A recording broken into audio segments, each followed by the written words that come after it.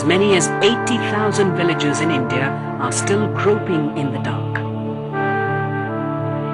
As we step into the 21st century, almost 70% of the 100 million rural households have no access to electricity. Electricity, the fulcrum of change, and without it, life is paralyzed.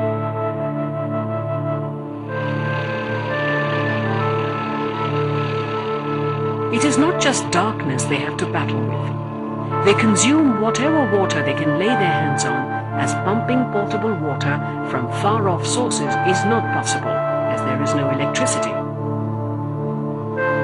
Many fall victim to waterborne diseases. Many use candles and kerosene lamps for a large part of their lives and end up with poor eyesight.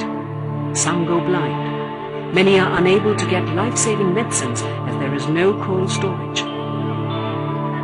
Down the years, cynicism has enveloped their lives. They feel they are destined to live and die